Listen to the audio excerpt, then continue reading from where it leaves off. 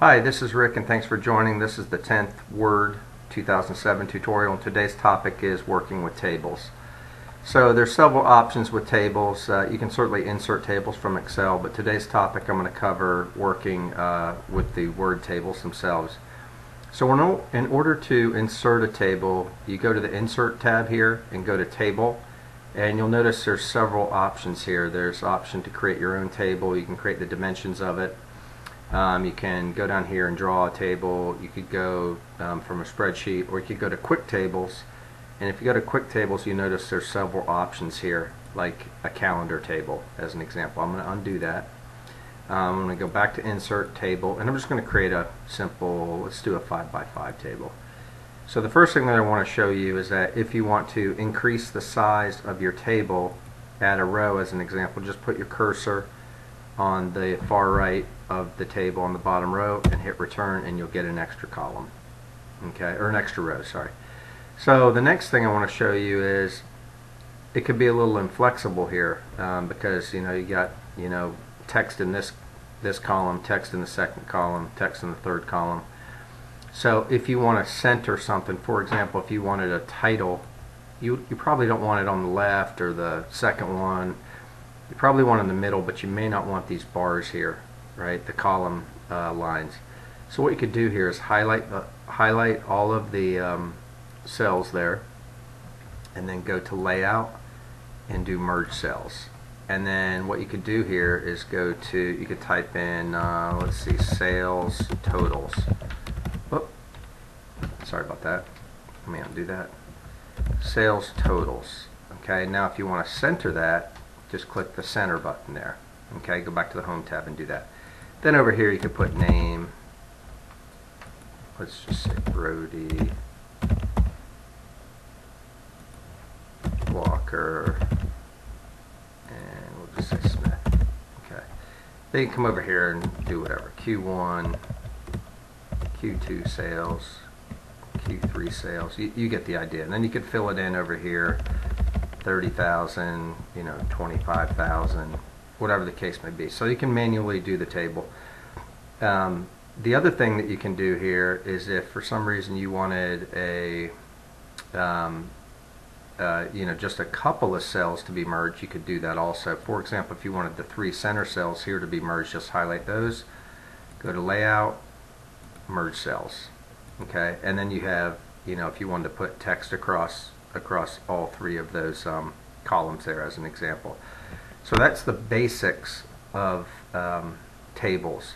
One thing I want to show you here is if you took a lot of times you have odd layouts of a form that you want to create. Tables are a good way of doing that. I'll give you an example here. So this is an example from just the Little League website of an award. So you've got over here, over here you've got a date, you've got the signature over here, and you've got some text right here in the middle. Then you have a logo up here in the center. So what you could do here is you could create a table to do this and then get rid of the borders. Okay, so one thing you can do here, I'll give you an example. No, we're not going to create that whole thing, but let's go down here and let me actually just delete this.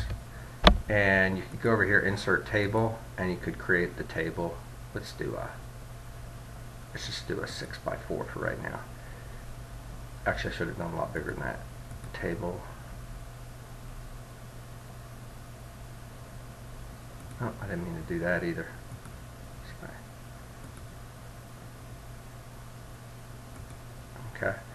So what you could do here right off the bat is you could go here and take these first 5 rows, go to Layout, merge the cells, and then here you could insert a picture. Okay, let's go here to Sample Pictures and do, there's baseball right there. Okay, now you could go back to the, actually let me go back here to the Home button and put that in the center. Okay, then over here at the bottom where you had the logo, you probably want several more rows here actually. Alright, so over here at the bottom you could merge let's merge these rows together. Okay, and then I go back to Layout, merge cells, and then I put the logo here. So I'm just going to type logo. Alright, but you get the idea. You can put whatever you want there. Go back and center that, and over here you could type, date, I think it was, and then over here you could put, all underscores. Okay, and I'd probably merge those two cells together.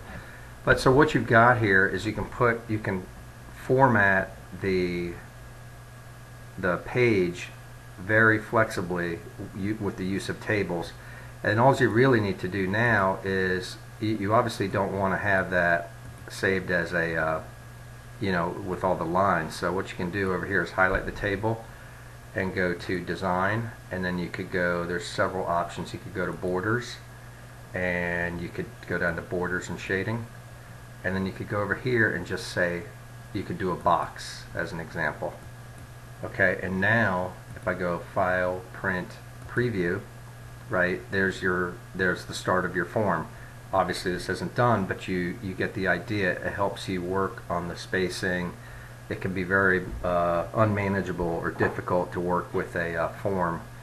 If you're trying to get text in a certain spot or logos in a certain spot. The merging of cells lets you put a logo, shifted to the right, but maybe not all the way to the right. So with that said, from here you could just, once you finish your form, you could go and turn this into a PDF. Okay, and then once you have a PDF, now you've got a good document that you can reproduce, put on your website, use it, whatever your, function you need it for. That's what I wanted to share with you today. I appreciate you joining, and please subscribe. Thanks a lot.